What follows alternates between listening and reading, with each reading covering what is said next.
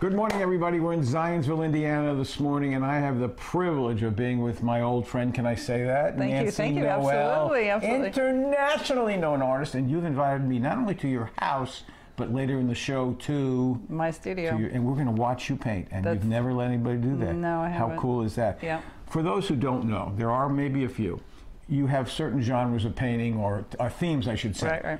You're fascinated by the Amish. Tell me briefly what about them fascinates Well, I you? went down to Amish country to do figurine composition because they all were dressed alike and they had these colorful quilts and they had these, you know, they did a lot of things by candlelight and so forth like that. So for an artist, that's just picturesque. That's like a feast. Yeah. So that's why. And angels. Now that is really, everybody knows you for your angels. You have a whole book about angels. I do.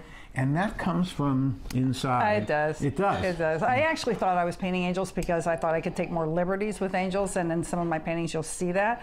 But I love painting angels, and then I realized I was channeling children that actually crossed over.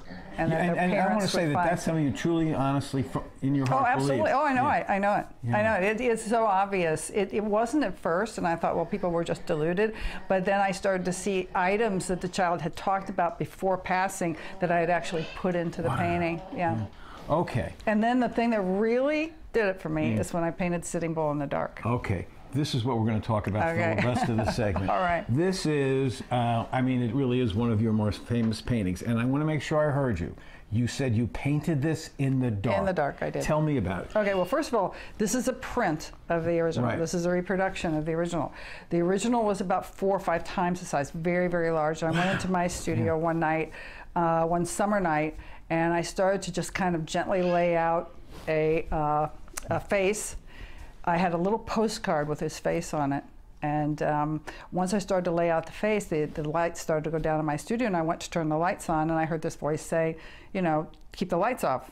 And so. And you finished it in the dark. Well, I did the whole thing in the dark. In basically. the dark. Yeah. In the dark. And if you look at the technique here, you'll see that it's entirely different than my other paintings. We got to run, but tell me, where's the original on this one? The original is owned by one of the Colts players. Is that right? All right. Well, a former Colts player. All right. And it actually is up to go into a museum right now. So he's downsizing a little bit. The original is very, very big. Okay, we're going to talk more about this, but we're going to Nancy's studio. No one's ever seen this before. Stay with us.